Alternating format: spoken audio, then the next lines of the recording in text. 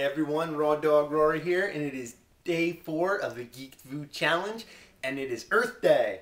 So today, I want to share with you some simple, all-natural cleaners that you can use around your house to help get the toxins out of your house.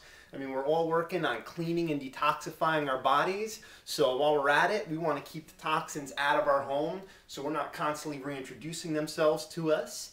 And so it's a lot simpler than you may think, so let's check it out. Some simple ways to clean your house using all natural stuff, and you do not have to spend a fortune. I see a lot of natural cleaning products out there that are quite a bit of money, and I'm all for supporting these companies that are making steps to use less toxic and non-toxic products to clean our houses with, and I'd way for buying those over any of the other chemical-laden crap that might be out there. So definitely support those companies, but here's some really cheap, simple, and highly effective things that you can use around your house.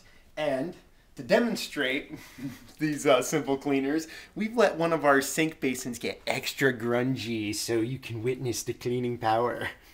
And the first natural cleaner that we're going to use, there have been entire books written on this substance that most of us have in our house already, and that is baking soda.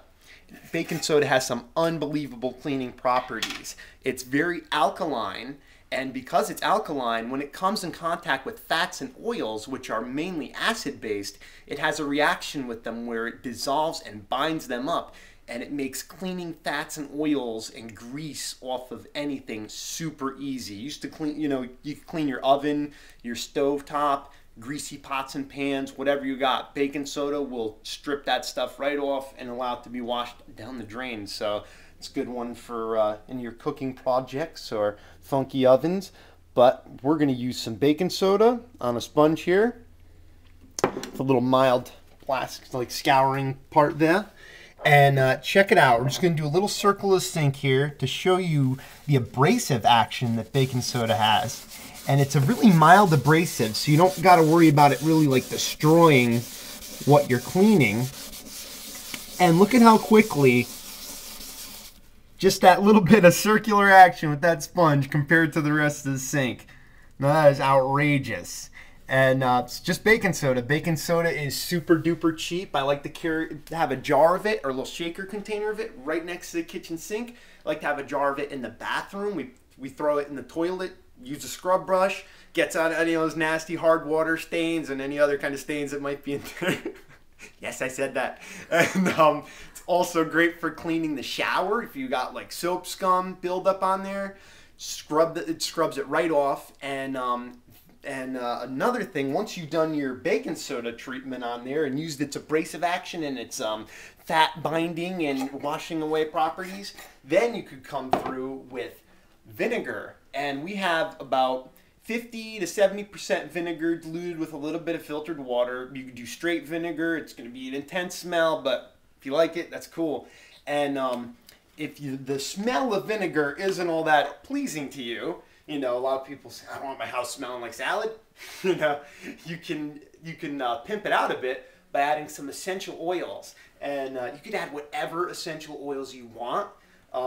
You could do citrus. You can do floral scents. We're going to put a little lavender in here. It's going to make it smell really nice. And lavender also has some cleaning properties of its own, some germicidal properties that you could look up. Really fascinating. But like I said, you can use anything you want. You can do, if you're doing your floors, you can put patchouli, you can put lemongrass, whatever smells you like.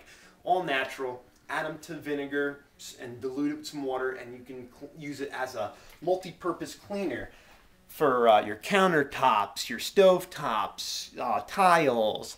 We like to use it in our bathrooms to clean the sink ledges, to clean the toilet lid, the rim, the floors, the shower. A cool thing you can do is take this diluted or straight vinegar, your favorite essential oils, keep a bottle of it next to your shower. After you get out of the shower, to avoid those hard water stains and to avoid any kind of mold or fungi from growing in there, take the bottle and just blast your whole shower interior with it and close it up and just let it set in there, and it'll eventually dry up. As it does, though, it'll leave behind a vinegary residue that will help the soap scum pretty much just slough off if you want to come in there and wipe it down later, or next time you get in the shower. It's a good way to keep your shower clean in between showers. A little in between shower freshener there. And also, vinegar has a lot of germicidal and fungicidal and anti-mold properties. And for an in-depth look into that and links to the articles that talk about that on my blog, rawdawgrory.com, I'm going to leave a link down below for the extensive blog post I've written on the cleaning powers of this. So what we're going to do, you're not going to see much of like an uber abrasive quality from this, but we're just going to spray that after we do our baking soda in there. We're just going to wipe it down with the vinegar, and wow, see, even just the vinegar without baking soda has quite a bit of a cleaning power on its own. But the best thing about it is it's helping to inhibit any kind of mold or bacteria or fungi. So it's a good alternative to say a chemical detergents like bleach or any germ-killing things that you'd have to normally go for. And another tip for your all-natural soaps that you're picking up, for your all-natural dish detergents, is what we like to do is once we've gone through a bottle of our all-natural soap, we like to save the empty bottle, and then when we purchase a new bottle of the soap, what we like to do is rather than use a concentrated, we'll put just a little squirt of the all-natural soap into the empty bottle, and then we'll add some plain water in there, get it about half full, put the cap back on, shake it up, and then what happens is you're left with, you got this foam that you can just shoot out like that. And that way, when you notice that when products are foamed up, their cleaning properties are kind of amplified, and you use less of the actual soap itself. It saves a lot of the soap, makes it go further, stretches your soap budget dollar. And when it's diluted like this, we like to use it for washing fruits and vegetables, helps strip away, any kind of residues, waxes and stuff from them. And it also makes a great multi-purpose cleaner of itself. So I hope you'll experiment with some of these eco-friendly tips and help get those toxins out of your home. And I want you, for today's action, to share with us any of your natural cleaning remedies and tips and tricks, and talk about them down below, because we want to share these ideas. We want to help get the chemicals, all the pollutants, all that junk out of our homes and make our homes a much cleaner and healthier place to be. Peace out.